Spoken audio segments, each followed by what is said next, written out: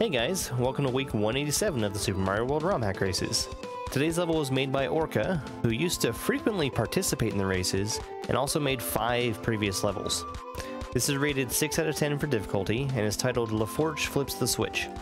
Originally, the name of the level was redacted from us until the race started, but I don't fully understand why. Orka also made Comfort Zone, Titan Mario, and the new Comfort Zone, which I played recently and I really enjoyed it a lot.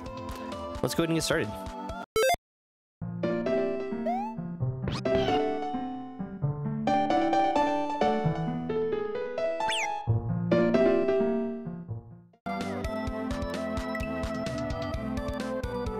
Things don't always go your way. GLHF.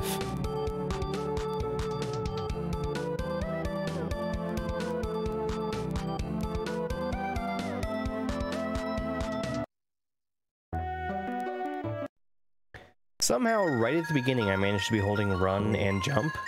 That made me fall at the same speed as that blue Koopa. I realized the instant that I stomped on that yellow Koopa that he needs to go in the shell and turn it into a disco shell. And here's the gimmick of the level.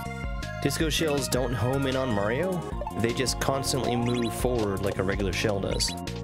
They do retain the bounciness of disco shells, so if you land on top of the left side, it bounces you to the left, and bouncing on the right side will bounce you to the right. I did manage to use that beetle shell properly the first time I got to it. You have to kick it to the left so that you can bounce off of it on the right side. You can't just pick it up because it would collide with the disco shell below. Somehow I think this is the first time my puppy is showing up on YouTube. This is Toad, she's a beagle, and she's 4 months old here. The reason I'm holding her during the race is because she was getting into things. So down here I have to bounce off the Buzzy Beetles. The disco shell continues up above. It hits the on-off switches on its own. That prevents me from waiting on those blocks that are activated by the on-off switches.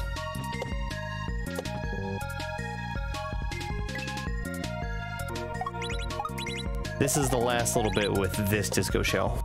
I just have to survive as I'm waiting for the winged platform on the right side. I've got some room to breathe and think here. The glass half blocks are one-ways, so I can't go back over to the left. I can already tell I need to ride that disco shell to the right. What I want to do is get it to bounce off of the right wall, then ricochet off the block beneath me, and I can start riding it. My timing was a little bit off.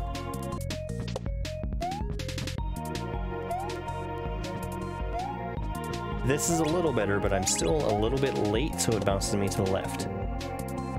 I can see there's a pipe there, so I need to be really careful about when I ride through there the next time, that I bounce up where I can actually go in the pipe. I've never used anything like these disco shells before. You can actually treat them very closely to how you would a normal disco shell. They just force you to move at full speed.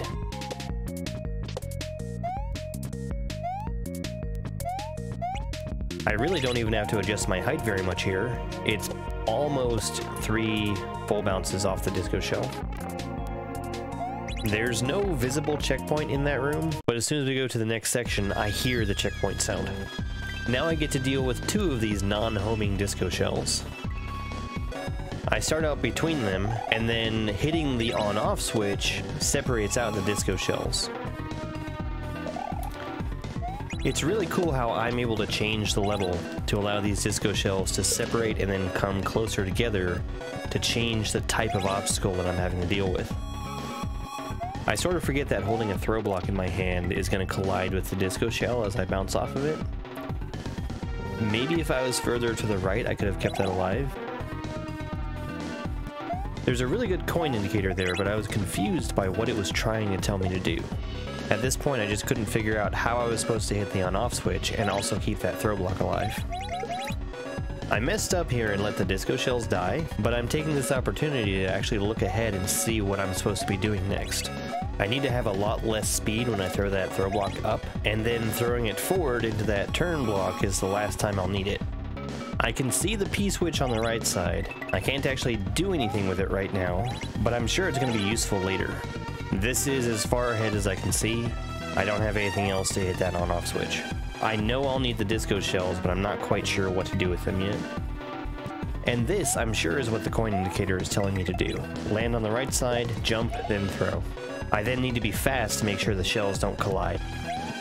Once I'm down here with these two shells, I slow down a little bit to see what's happening, and the left shell gets away from me. So yeah, this section needs to be taken basically at full speed.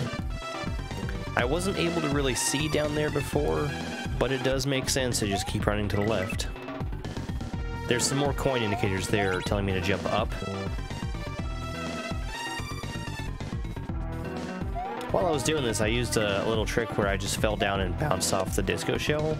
It was really the same as jumping up, just kind of cooler.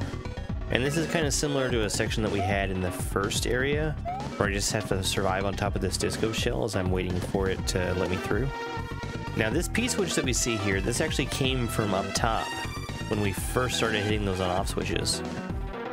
I like this second section a lot. There's a lot of tight timing, but it basically just works out if you keep moving.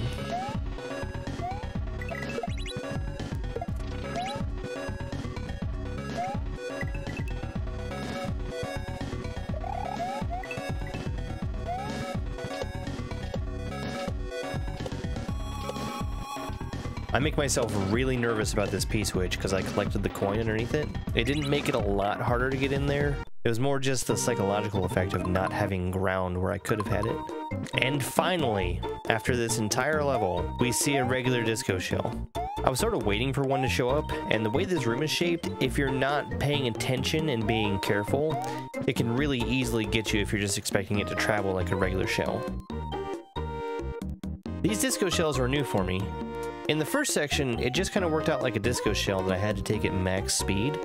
And in the second section, they might as well have just been regular shells right up until the survival section at the end. My time for this level was 1 hour, 28 minutes, and 1 second. That put me in 12th place out of the 18 racers who finished. Thank you so much for watching. As always, I'm going to keep putting out my part of every week's RomHack Race. If you'd like to see more, you can subscribe to me here on YouTube. You can also find me on Twitch and TikTok. My links are down in the description. It's over!